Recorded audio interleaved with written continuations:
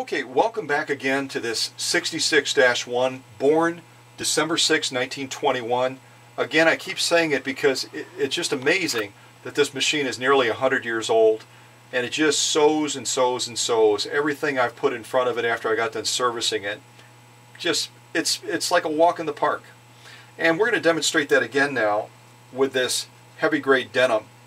When we did the hand crank demonstration, I believe we did, let me double check here, we did 8 layers.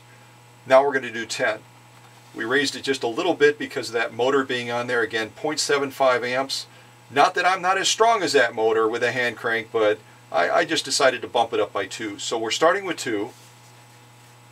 Now we're up to 4. We're up to 6.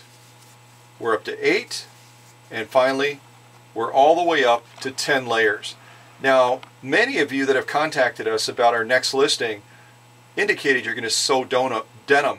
You're probably never going to go all the way up to 10 layers, but it's great to know that this machine can get the job done if you need to go that high. So follow me down to the needle, and notice as well, as I slide it underneath that presser foot, even with 10 layers of heavy grade denim, there's still room to spare.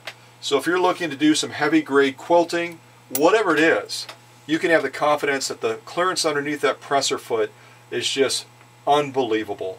All right, 10 layers of heavy grade denim. Here we go.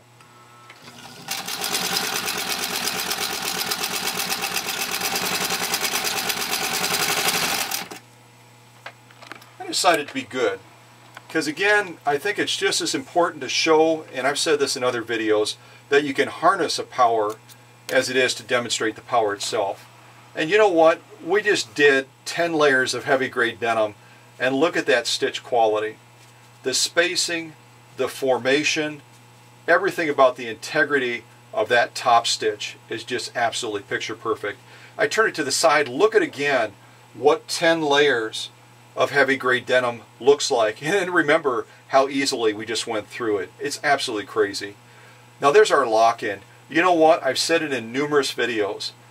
You can fool people sometimes if that machine is not properly serviced by the quality of the top stitch. You can't fool them with that lock-in stitch. And look at how gorgeous that lock-in stitch in fact is. You know what? If you're looking to sew denim, you couldn't do any better than this 66-1.